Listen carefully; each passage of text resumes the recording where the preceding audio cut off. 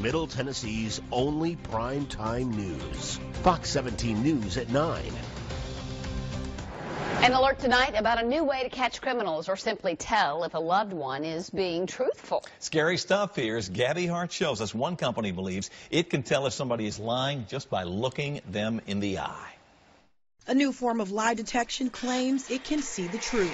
When a human being is being deceptive, that there are these microdilations of the pupils. It's the extra mental energy that it takes to be deceptive. EyeDetect has been in the works since 2003. Only taking 30 minutes to complete, this new testing technology could be faster and more efficient than the old school polygraph. Its creators argue that EyeDetect may have the edge because it isn't influenced by any human bias. So by removing the human element, we believe we can make the assessment of credibility far more forensic in nature. Ron Slay is a security consultant who administers polygraph exams. He says in his 40 years of experience, he's seen all forms of deception, and he thinks it takes more than a computer system and answering a few questions to detect a lie. You can't automate the human mind. We wanted to put both methods to the test, so I sat down to see which machine would best read my lie. I'm in the hot seat. First, we put the standard polygraph to the test. Slay asked me 2 questions that were simple enough to answer honestly. Now, I want everybody to watch the blue line. Is today Tuesday? Yes.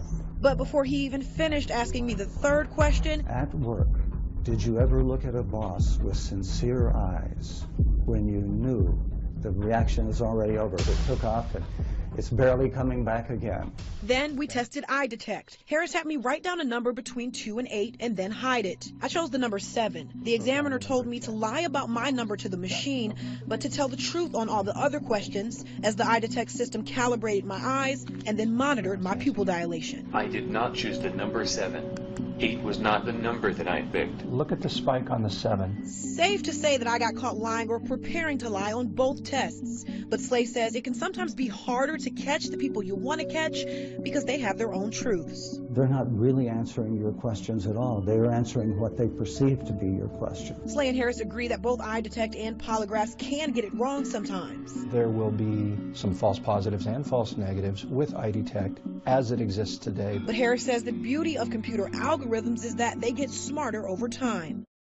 Scary, huh? EyeDetect says it hopes that this technology will be a tool to help police actually more than a commercial product.